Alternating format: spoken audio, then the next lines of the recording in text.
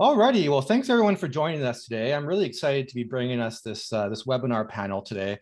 And I tell you what, I say this for a lot of our webinars that we have some great guests, but today I really mean it. We have three exceptional guests. We have James Kernan, Tom Parker, and Troy Thibert. And the topic of today's presentation is the company I work for has been acquired. What now? And this was a topic that we came up with, and we were inspired by an actual post from the MSP subreddit. And I won't read the entire thing here. You can pause the video and read it if you'd like, but just to quickly paraphrase, the topic was same as ours. The company I work for has been acquired. What now? And the poster says, I've worked for a mid-sized MSP for 11 years. We had a bomb dropped on us that we're going to be sold to another company. Can anyone speak about good or bad experiences they've had during a merger situation like this? I'm really trying my best to keep an open mind and stay positive. But given how long I've worked here, and this was my first real job, I'm very conflicted, not feeling so great right now. Any input about what I could expect in the coming months would be great. So this struck me as quite an interesting post just because of the candor of the poster, and it comes across quite clearly that there's some concerns and really deep-rooted concerns that this employee is feeling about this acquisition process. So we wanted to put together a presentation to kind of address some of these concerns, not only from the perspective of an employee, but also from the perspective of a buyer or seller of a company who has to, essentially help deal with the concerns of the employees to make sure that the transition goes smoothly. So before we really get into the presentation today, I want to say a little bit about the host broker. If you're watching this video, you're probably already familiar with the host broker, but we are a brokerage and M&A firm for IT service providers, including MSPs, web hosting companies, data centers, IT service firms, and also we sell IP blocks. And we also offer marketing services through our other brand, which is ebridgemarketingsolutions.com. The host broker was actually founded in 2005 as a spinoff from eBridge due to client demand. We had enough companies asking us for marketing growth opportunities, and we started to offer M&A growth opportunities as well. And if you're interested in more information, you can check out our website, thehostbroker.com, where we have a free evaluation available for you. Let's now for a little bit more information about our panelists. And I'll ask each panelist to introduce themselves briefly here and just to tell us a little bit about your experiences with M&A. So James, do you maybe want to start us off and tell us a little bit about yourself? Yeah, you bet. Thanks, Devin. I'm happy to be here. I'm James Kernan with Kernan Consulting. We're headquartered here in Omaha, Nebraska. So we're based in the States.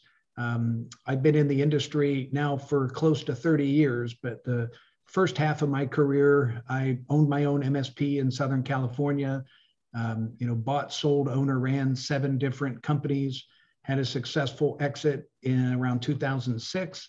And then since then, just really stumbled into consulting and coaching. Since then, I have been involved in over 24 M&A transactions, either helping people, grow by acquisition or grow their business and sell and exit. I also run the Millionaire Mastermind peer groups and do one-on-one coaching and then special projects like M&A consulting and so forth. But happy to be here. Great, thanks, James. And Tom, do you mind telling us a little bit about yourself and your experiences? Yeah, great. And thanks very much for having me today. Glad to be here. So I am working with Host Papa. I've been in the tech industry for around 20 odd years. The first half of my career was predominantly on corporate sales and biz dev.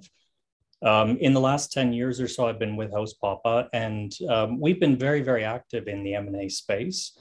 So Host Papa, for those of you that aren't familiar with us, is Canadian owned and operated, based in Ontario. We are the largest web host in Canada in terms of Canadian ownership. Since about 2019, we've been extremely busy, as I mentioned, with M&A. We've probably done in excess of 15 deals for predominantly web hosting companies, but also a variety of technologies and other activities. So That's really the connection with the host broker. They, as those of you that are familiar with them will know, great service and a great relationship there. So that's our background. Great, thanks, Tom. And Troy, do you want to tell us a little bit about yourself as well? Yeah, absolutely. First off, thank you, Hartland and Devin, for the invite. Greatly appreciate it. My name is Troy Thibert, and I'm the owner of an IT firm called IT Partners, who originated in Grand Prairie, Alberta, with, well, I guess with a city population of just under 50,000 at that time. We've since grown it to operate with offices in Calgary, Alberta, Vancouver, Victoria, and operations in Whistler, and in Edmonton as well. So we started this in 2010, and every year of our existence, we've grown in revenue, from our model right up until 2022. During that 12 years, we've been successful in three types of growth through acquisition and mergers. Two are asset purchase agreements. There is a difference. And then, of course, last year, with Hartland's group, I finally pulled the trigger on a share purchase agreement, which is, is a different legal, path forward as well. But it also has very good potential exit strategies that come with it. So I'm going to be speaking where I can assist on, from the buyer side and what I look for. And maybe one of the things that I'm missing, other than the three successes, is probably the 16 to 18 conversations that we walked away from for whatever reasons, but they're just as equally as important for potential buyers to watch out for pitfalls, to take the knowledge that I believe James is going to bring as well into why you're going to set up certain processes and structures within your corporation so that when it comes to your exit, you're going to get the most value for that exit.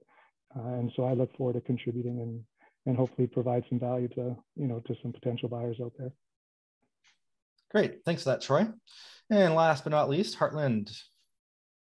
Yeah, thanks everyone for participating, and I really want to thank James, Troy, and Tom for joining us today. And I'll have a somewhat unique perspective from them as well, both looking at this from a hosting perspective, as well as MSPs, as well as buyers, as well as the sell side. So I'm looking forward to today. I think it'll be a very interesting discussion.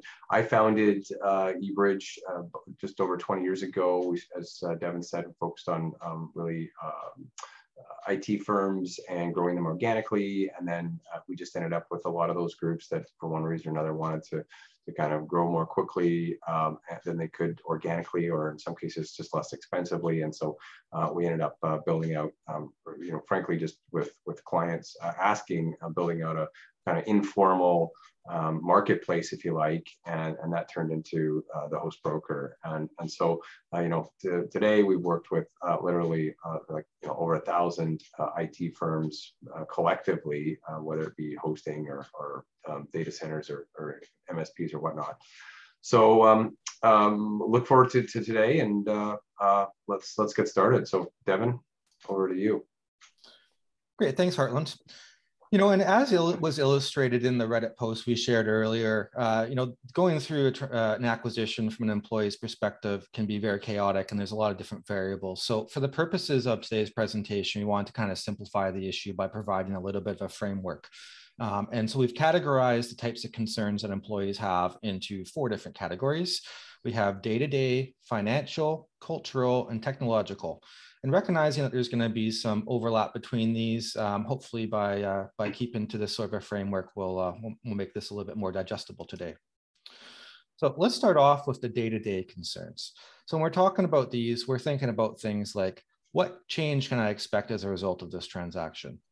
Who will I be reporting to? Where will work actually be conducted? Will I or any of my coworkers lose our jobs? So when it comes to those sorts of day-to-day concerns, maybe James, maybe I can start off with you. Is there anything that comes to mind about how you would coach the MSPs that you work with to guide their employees and to help them help ease the employee concerns? Yeah. So the first 3 questions I would kind of peel off on one side, and then will I or any coworkers lose our jobs? to me, that's something separate that needs to be addressed immediately. There's a lot of training. Normally the leadership team will come together and select, I break it down into 3 categories, people, process, and tools or technology. Normally it's the acquiring company.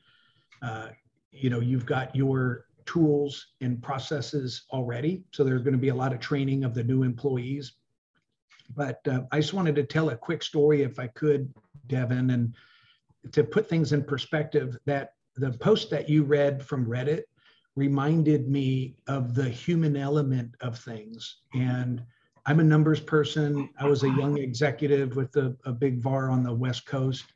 And the first acquisition that I was a part of, to hop on an airplane, and it was a company called Technology Integration Group, but we bought the microwave of Honolulu. They were based in Honolulu. They'd been around for 20 years. Unfortunately, it kind of looked like a VCR repair shop when you first walked into the shop. But the whole plane ride over there, I was looking at all the numbers, all the contracts, the resumes of the staff, compensation. I was kind of going through all the numbers element of it. And that's important. But when I walked in through the front lobby, and all of a sudden in the tech support area, there were about 25 human beings all looking at me. And I walked in with the president, and I was vice president of sales and marketing. And immediately everybody kind of pointed the finger at me to start the conversation. And before I could say anything, I remember vividly, like it was yesterday. I remember looking in everybody's eyes, and the number one concern I felt them communicating, or I could see in their eyes, was, am I going to have a job? Is me or any of my coworkers going to lose their job? And I didn't have this all prepared. It just kind of came to me. But the very first thing I said was, hey, welcome to the team. Welcome aboard. We're excited to be here, and we're excited to give you guys an update. The first thing I want to say to everybody is, everybody in the room right now is going to stay here. And there were a couple people I knew we peeled out and had already left the company. The original owner was going to leave the company, and then like the accounting person and the purchasing person, because central operations were going to be handled through the corporate office. But everybody else, sales, administration, and technical support, we needed everybody else. But to me, you can get caught up in the numbers really quick and see if it's a culture fit and all that, but it's the people side that is really important. So I would carve that out first. So I hope I kind of answered your question, but I remember saying that to everybody, and I could just feel the energy in the room, like, everybody kind of relaxed. And then we could talk about some of the other things. We had a training schedule over the next couple of days of getting people trained on our systems, setting goals and expectations. But one of the other things I said, I don't know if it makes a whole lot of sense today, it's kind of funny, but I just said, hey, the first thing I'm going to do here is nothing. And what I meant by that was, I want to listen. I want to have one-on-ones with everybody in the team. And I wanted to understand the culture there. But I wasn't going to rapidly just start changing everything in the world, because they had their own culture and it was unique. And I wanted to embrace that and understand that before we blended another culture on top of that. So that was, I probably should have said the first thing I'm going to do is do one-on-ones and listen. That's what I meant. I wanted to listen to all their feedback before we implemented any changes. Very interesting. Troy, Tom, and Hartland, any thoughts on that? Yeah, I can go. I think I'd like to maybe offer, I think is some key advice, and maybe just taking it a step precursor to the questions that are going to come post announcement, and that is really doing the due diligence process is when you're identifying key resources, the length and term they've been with the current company, and begin to identify and set up a merger committee. The roles and responsibilities of those individuals are going to corral all these questions that are well scripted and as we see in the day-to-day concerns and the financials, the technology concerns. they're all going to be listed there. By having a merger, group team set up, when you're lucky enough to go through the process of finding the right fit, the right conversations, and then you get to the close, before you go and announce, the potential merger acquisition, is to give the first line of conversation to that merger committee. Two things are going to happen there. One is, most importantly, you're going to answer all these questions. You're going to build internal advocates with the new group. You're gonna table all the possible questions that the staff and the groups below you are going to run into. What's going to happen after what happens next, and that'll be key. And then when the announcement does come, then you're structured and prepared, to ease those questions. Because at the end of the day, if you are lucky enough to get across that line, the first thing and most important thing is to protect that investment. And yes, the IT model and structure is very key, but to me, the resources, are also just as key as what it's going to look like in your portfolio, after you successfully, smash the two companies together. So that's the piece of advice that I would highly recommend for anybody, about go through the process. And if you are successful, is to take that, cautionary step, take that extra breath and put that team together. And you'll find that these key people, they're internal advocates, and they'll do a lot of answering questions for you, and really buy you some time to move forward, and in the I guess the extremely hard work you're going to have for the next 3 to 6 months to intertwine two companies. Yeah, I would add to that, if I may, that circumstances of the sale or the transaction will obviously dictate to some extent the communication strategy. But fundamentally, people want to know they're secure. So you come back to James' original point. So there may be, depending on, again, on the transaction timing, there may be different people find it at different points of the process. But you have a transaction purpose. There's a reason why you're transacting and why you're putting a couple of companies together. But it's important to remember that people in individual areas need to understand exactly how it applies to them. So people want to know, are they secure, but also what role will they have going forward? And so I think that touches, Devin, on some of the other bullets on the slide here. Who will I be reporting to? Where will I be working? What are the practical things that will change for me? And I think, again, that depends very much on the circumstances. Is the transaction happening because there's a missing piece in a larger organization and you're looking to really keep the acquired entity intact? Is it a similar business and you're looking to get synergies together and cost savings, and you're sort of amalgamating? So a lot of those things, they need to be thought through. But again, just to reinforce my original point there, we're trying to make sure that people understand how it matters to them. How will it affect them individually? And then they can participate in making sure it's a success from there.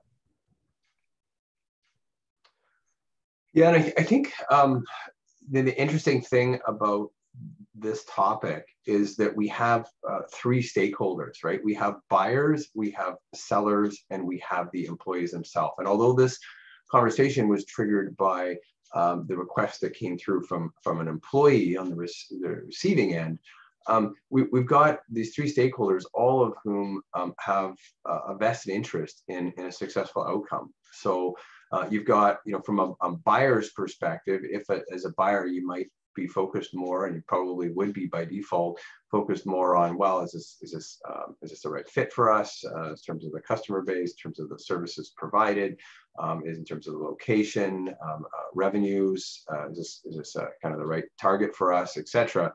And then everything else becomes a sort of a ancillary, secondary thought or afterthought. But the staff are really important, and a lot of buyers these days are looking at acquisitions not only for the customer-based revenue stream associated with it, but really looking at it as an acqui-hire, right? So they need the people, they need the resources, they need the expertise, and particularly if it's a niche market or a technology or just even the intimate knowledge of the customer base, and so to have, as a buyer, to have employees who are motivated to stay and feel like their world wasn't just turned upside down. There's an incentive because the boat won't be rocked, the customers will be happy, and customers who are happy stay.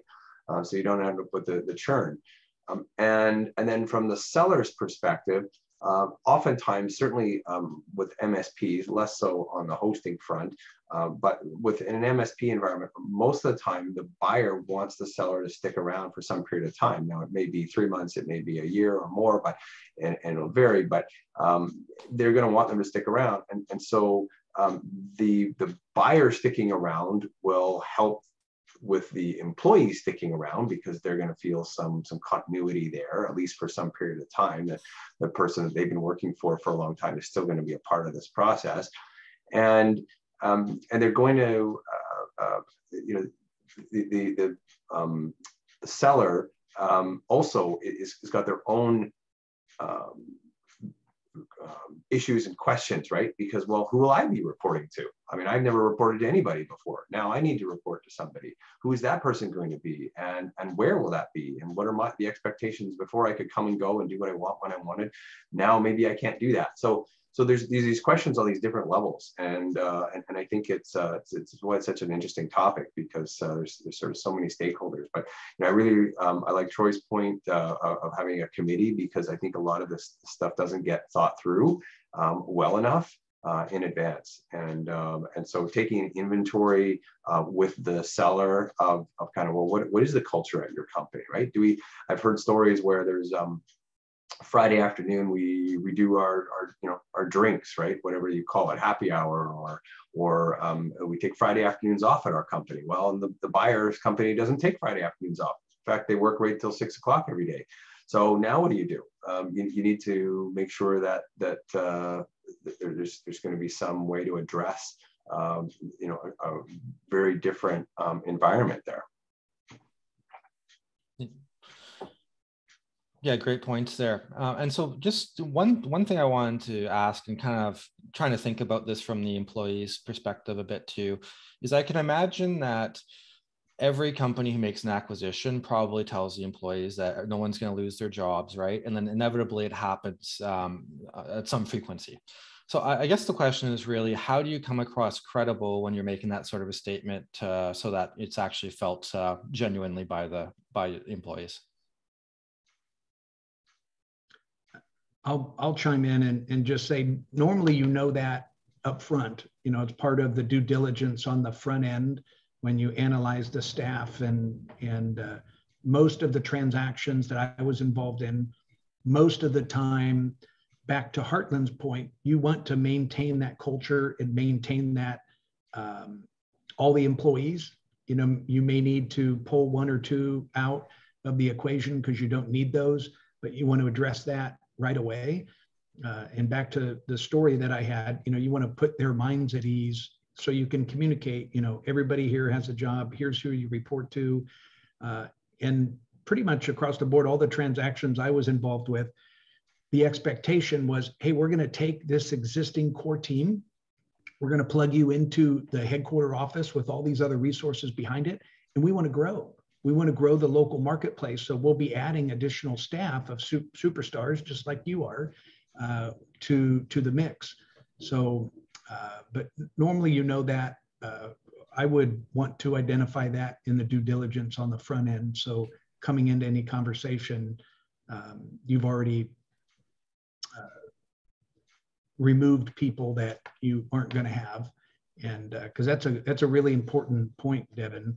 And that's a culture buster right there. If you say one thing and you do something else, that's not how you want to start an engagement.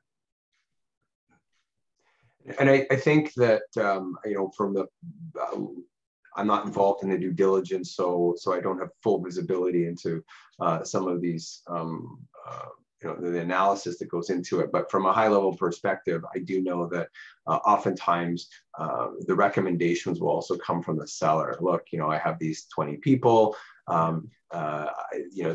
these are my A players, these are my B players, and then these are some that there's some problems that I have concerns with, and you might want to kind of take a look at these ones a little bit more closely. And then of course there's some people who may be great. It's just the reality is that they're redundant, and they're just not needed. And oftentimes they'll know, if they're aware of the process right from the beginning, and sometimes they're the ownership level too, right? So someone might be the CFO. Well, now we don't need two CFOs, so that person is going to go. And if they're part of the ownership team, they're already kind of tuned into that fact. But if they're not, then these are conversations that have to be had, and probably should be had right away concurrently with everybody else, so that there's no rumors being spread. Yeah, the other consideration is that with a larger company making an acquisition, sometimes there's new opportunities as well. So it's not simply a case of, will my job stay the same? Will I lose my job? But actually, there may be an opportunity to learn new skills, to move into new roles. So I think there's a positive spin here as well. And I think during the due diligence process, you want to identify some people that have high potential, and maybe you're looking to bring them into the group level, and you're looking to give them new opportunities and to enforce the overall value of the group management as well at that point. Yeah, that's a great point there, Tom. Just to add to that, maybe on the reverse kind of psychology of, we definitely want employees to stay.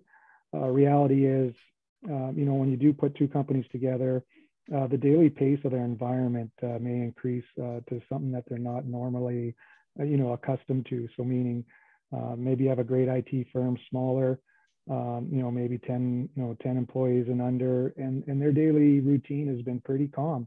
And all of a sudden they're going to be into new processes and procedures and a faster paced environment. And, they're excited from maybe day, 10 or 12 on, but the reality is after 3 to 6 months, maybe they don't have the skill set for that fast paced environment, where you can take advantage of those extra opportunities, because, that is definitely more salary, more income, but then there's more responsibilities, more fast paced, those go side and side, but you will have some type of churn, with staff that decide, what, I'm going to go realign myself with, my current workflow mentality. So that's just something to keep in the back of your mindset as well. Great. Well, I think we can probably move on from day-to-day concerns. That was some great insights there. And we can also talk about some financial concerns from employees. So these are things like, what will I be paid? Will I be better or worse off? How will performance be evaluated? What will my role, goals, and objectives be? Will I be signing a new contract? Who will pay my vacation pay? So some of this picks up from what Troy was just talking about. But what comes to mind for you guys when you think about the financial concerns for employees going through this transaction? I think what I've seen oftentimes is that the buyer will try to, assuming that they want to keep the team, and generally that is actually the case, that they will be providing some incentives to the employees. So salaries will be increased, benefits will be improved, kind of perks associated with the role would improve, and so forth. So that's oftentimes what I've seen as part of the kind of incentive process. And taking inventory, of course, of what the existing structure is, how much the existing employees are paid, how many hours they're working, what their expectations are. I mean, I know, Troy, for instance, you've got some pretty cool things that you're doing with pension contributions, right? So there's providing a bit of a lift overall. I think I'll circle back if someone else doesn't cover the vacation pay and the new contract, because I think those are two important points. But I'll pause there. Yeah, I can add a little bit, to that, and I think with having those little, like you say, incentives and So that helps speak to, being in a large organization, what's in it for you, right? So usually that does come with some bit of a salary or income compensation bump, because you're already identifying that their workload is going to increase to some level. But it's also important to note that there's two types of sales. An asset purchase agreement is just smaller in nature, and in reality, you're just buying the book of business and the client base. That comes over, and you just start to implement and earn those new contracts under your brand. The next, with the sale purchase, the purchase share agreement, that's different. You have time, there's going to be a lot of considerable time to wind one down if that is the end goal. So when it comes to, vacation pay, the books are going to be managed, by one quarterback, but in the interest of the direction of where the integration is taking place. So, for our group, obviously signing into a new contract comes in, with our IT partners logo, that's where our better health plan is. That's where our compensation plan is. That is the legal document that puts us on the hook to say, we're going to pay you all these wonderful things. We're going to get you access to our pension plan. We want to improve your lives and kind of, nail a lot of those questions about roles and responsibilities. Vacation pay, that becomes administrative in my books, whether our bookkeeper pays it from the other account while it's winding down, but the end goal is to move it all under, for us, our QuickBooks data file. So.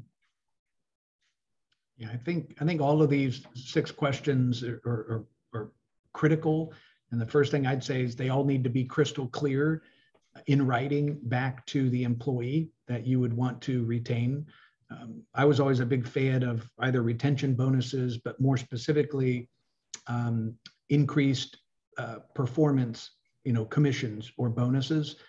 You'd either want to equal or increase a little bit their salaries, but you would want to be able to demonstrate that here's an opportunity for you to make a lot more money based on your performance in achievement of goals. The one on the very bottom, Hartland will probably talk a little bit more about this, but who will pay my vacation pay? There was, I think it was that very first transaction that I was involved with. There was a staggering number on the bottom of the spreadsheet of the outstanding vacation or accrued vacation pay. And in that transaction, it was recommended that the seller pays that out before we would sign them on a new contract. They had to always go on our contracts, and would recommend that. But I don't know, in most cases, I would say that the liability of the outstanding vacation pay should fall back on the seller. And in some cases, that can be easily overlooked, and that number can be pretty substantial. So it's something you want to look at. Yeah, that's a good point, James. I think, for those that are embarking on this, depending on the time of the year and your fiscal year, you'll be administering what's called, I guess, basically a stump year end. And that will start to get that pivotal point on, what part of the net working capital you'll be adjusting that is owed by the firm that got acquired pre-April 1 date versus post-April 1 date. And again, I think if you lead with the employment contract and getting them signed up, the vacation pay comes under their group, and then the payout will come from the net working capital. Yeah, so I agree with James, your point about this being a potentially big issue. These are the types of things in a transaction that nobody really worries too much about until the end, and then they find out, geez, there's this huge liability, and who's going to pay this? And you got to come to terms with it, particularly with COVID, because a lot of vacations didn't happen, and so you ended up with this accrued pay that needed to be dealt with, or time. I mean, the other thing is time, right? They'd accrued 6 weeks of vacation that they hadn't used. But generally speaking, it is the buyer, is the seller, who would pay the vacation pay as well as any other liabilities up until the point of close. And so this kind of brings me to another issue which can freak employees out, certainly, is that they do end up in an asset purchase agreement, they do end up being terminated. However, they get simultaneously rehired, at the same time, the same day. So the liability associated with the periods prior to close become or remain rather with the seller, and then the buyer kind of has a clean slate going forward. So that's typically what we've seen, is a simultaneous termination and rehiring process. And of course, as we said, under a new contract with new and hopefully better terms. If it's a share deal, and Troy has recently done one of those, then a little bit of a different story. And so, yeah, it's an adjustment to working capital at that point. But of course, a new contract can also be signed. One thing, Hartland, that I would add regards to an asset sale and what you described in terms of the simultaneous sort of termination and new account. I would highly recommend that people look into employment law in their jurisdiction and where the transaction is taking place. And you may need, and certainly in one instance, we've certainly had to put protection into the actual asset purchase agreement with regards to the liabilities. Because I know in Canada, as an example, the courts do not necessarily see the liability, and I'll take severance as an example. As an acquirer, you'd like to think that when the seller has terminated, they've taken on that responsibility, they've paid out severance. The Canadian courts may view that differently because they essentially have had a continuous employment with the business they were involved in, even though the ownership has changed. And so I think what you've described is certainly our experience for the most part, but I would highly recommend getting some legal advice on that point. Yeah, that's a really good point. And we've encountered that issue as well. So yeah, thanks, Tom. Great. Well, maybe we can move on to the cultural concern slide here too. So for this category of concerns, we're talking about things like which name/brand will the company take? What's the direction of the new company? What are the goals? What will the company's cultures be like, and will they synergize? And how will I adapt to the new company culture, and what steps will be taken to get there? So does anyone want to start off on this topic? Yeah, I'll take a quick lead on this. Culture is key. If you want to retain your employees, along with the financial and making sure you're protecting your investment, what they're used to and they do well, and what you do well, all goes back to that initial merger committee and setting that up to what that's going to look like, and that should be a major task item to review and implement. I wouldn't stress enough that is key when it comes to culture. That's the integration that you look for as part of one of your tick boxes when you're looking at making a final purchase. But that is a key concept, and these are great questions. And I think if you stay ahead of it, you'll have more opportunity to protect your investment when the news is brought to everybody and dropped on everyone.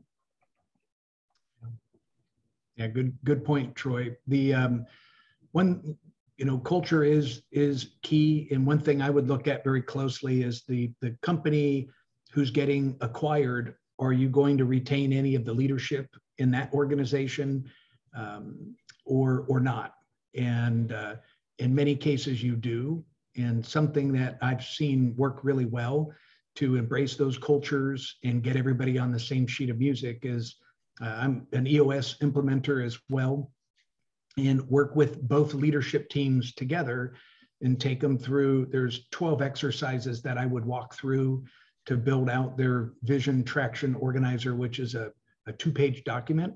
And then at the end of us completing those exercises, we build a presentation deck and present it back to the entire company. So both leadership teams, had their fingerprints on the updated core values and the goals and the direction and the 10-year roadmap of where the business is going. And then you need to communicate that to the entire team to really embrace that culture and get everybody on the same sheet of music. I think I was going to take the first point here about the name and the brand that the company will take. So this is often a question that the seller will ask of a buyer is, well, what are you going to do with this brand? And in some cases, the seller doesn't care. It's kind of more of a curious question than anything else. In other cases, they do, because this is their baby. They've built this for quite some time. And now the buyer is simply just going to kind of fold it into their brand. And so it's a little bit of an affront to the seller to now kind of have this thing that they created disappear, right? Because it'll be moved into the fold. And so the employees, to some degree, especially ones that have been around for a while, may also, have this kind of feeling that it's something that they've built, and what they've built ends up being disappearing. So I think it's an issue that should certainly be talked about. In some cases, it may just not be practical to keep it. There may be steps to take. And Tom, you're a perfect example of this, because you've done many acquisitions with many different brands. But I've seen situations where the brand is maintained for some period of time, and then it's a brand ABC, part of XYZ company, and then it's an XYZ company, formerly ABC, right? And then the ABC eventually just disappears. But it is an important consideration.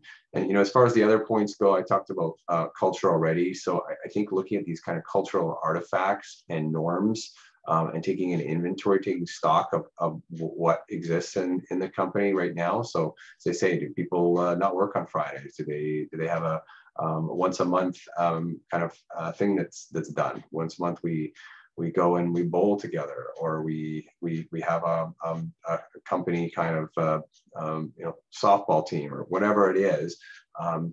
What's going to happen to these things? And in some cases, maybe the buyer likes the idea and kind of rolls it out. In other cases, there might be a better something that's better than what is even being done. But I think it needs to be addressed and communicated and mitigated. And of course, you're not going to appease everybody, but the reality is there is going to be change, but not to overlook the importance of some of these things. Well, I think it's vital to recognize that these are relationships. So you have to invest time and energy in making them work. And sometimes an acquisition happens quickly. And in terms of the goals, it may be difficult to determine very, very clearly a long-term plan, but there's a short-term need and a fit. And so as a buyer, you need to really evaluate where the value is going to come from in a transaction. But then you need to be able to,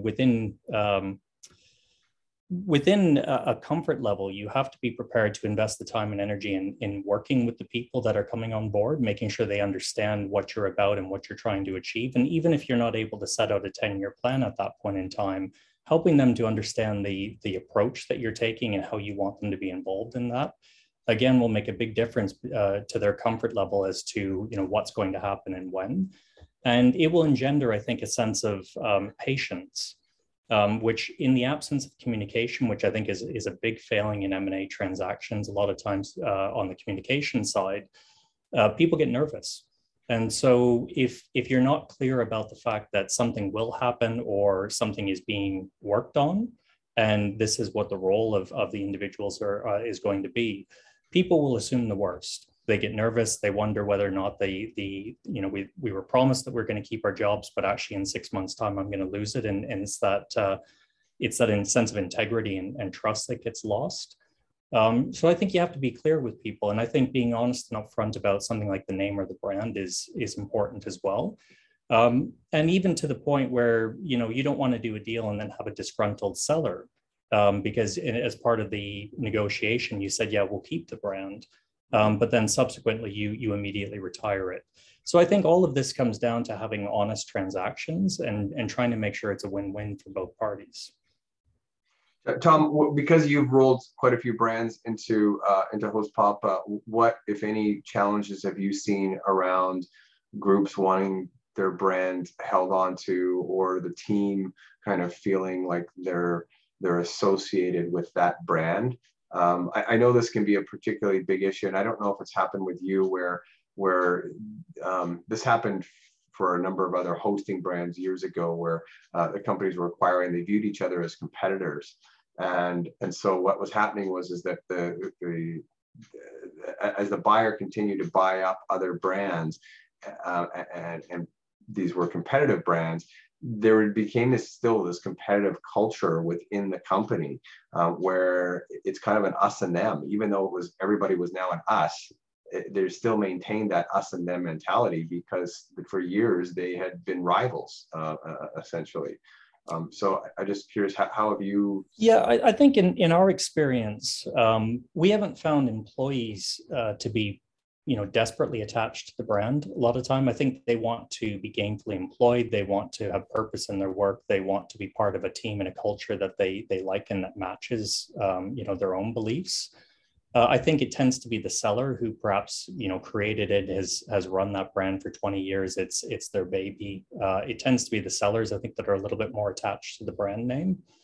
But in terms of competitiveness, I think there's an element of that. But I think the way that we've always tried to overcome it is to really focus on integration. So bringing people on board, and rather than leaving individual business units, in our scenarios, we tend to integrate them into their functions.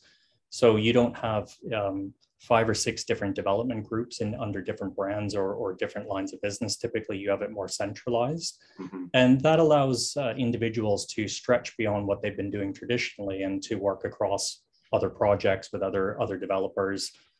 And certainly when you're acquiring a small group of people who have worked in isolation to a large extent, one of the big benefits of an M&A transaction tends to be that they get to work with other people that have similar interests, similar skills, and other people that they can learn from.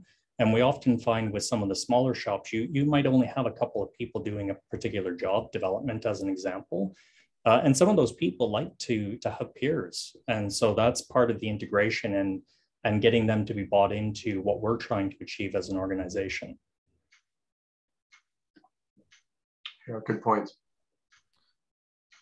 Well, thanks, Tom.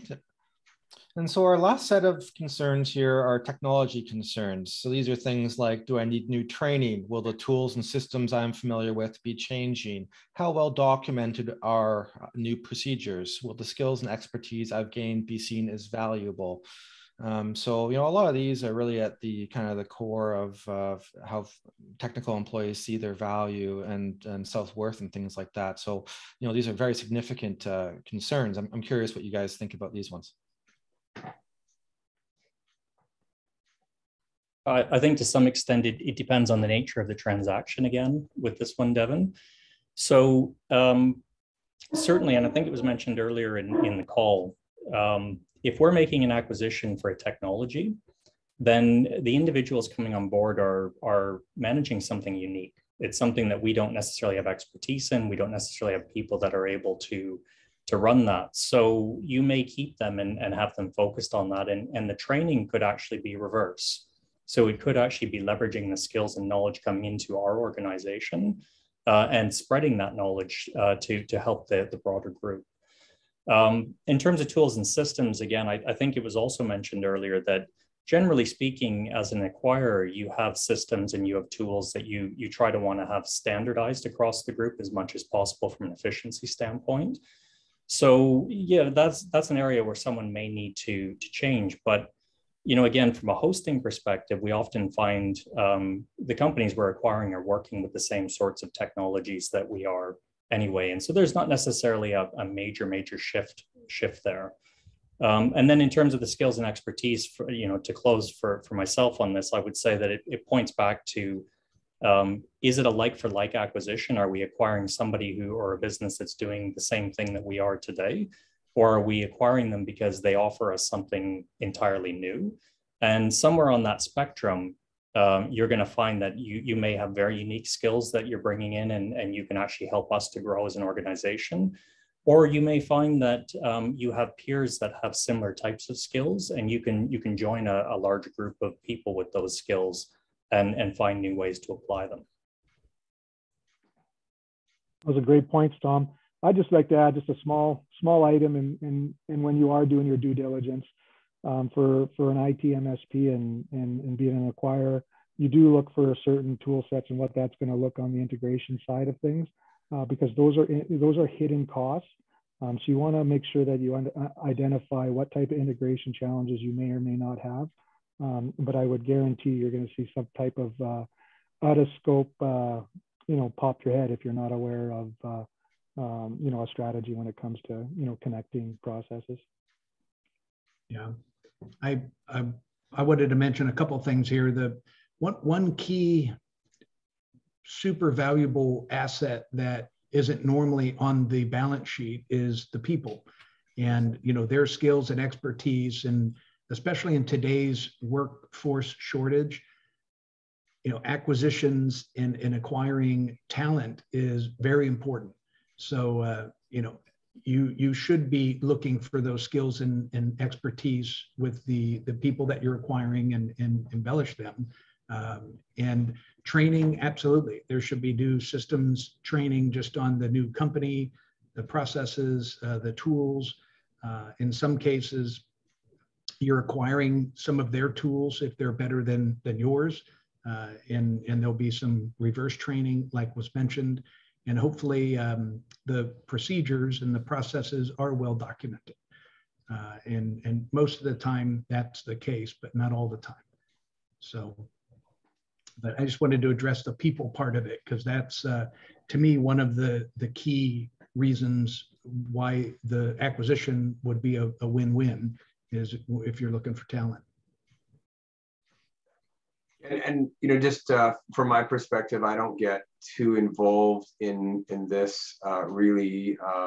These types of questions, they're really end up falling on the shoulders of primarily the buyer. But certainly, James, you would back up, and Tom, you said it is just and Troy, of course, that there needs to be a commonality amongst the tools and platforms and systems that are being used. Otherwise, the costs just become prohibitive to try to keep up with all of the new updates and different customers using different tools. In some cases, they may be somewhat redundant. In other words, they're both security tools doing the same thing, but just different competitive solutions. So a lot of times that's a screen in the beginning as well as part of the transaction, but it's hard to line them up 100%. And so at that point, decisions need to be made. And so some of the tools that someone's familiar with may not end up remaining as kind of going forward. But as Tom said, I've also seen a lot of times where there's discussions and a little bit of a kind of humor comes into it when the buyer says, well, we are on this platform, and the seller says, we used to be on that platform. We changed out of that platform 6 months ago. But their team at least knows the platform of the buyer. So they're not having to go to something they don't know. Now they've moved out of that system, and it might be 6 months or a year ago that they last used it. But there's still some familiarity with it. And so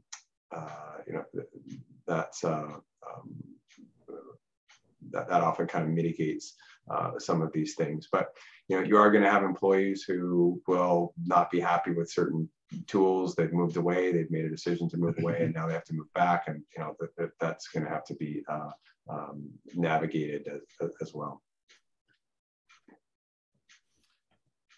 Great, thanks, Hartland.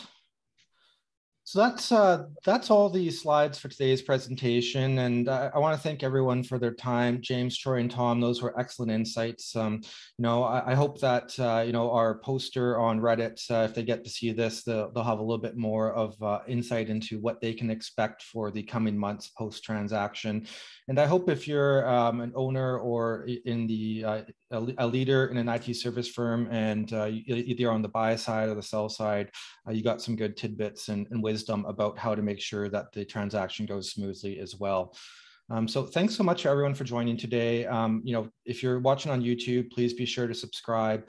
You can reach out through our website, thehostbroker.com, info@thehostbroker.com if you have any questions, and we hope to see you next time. Thanks so much.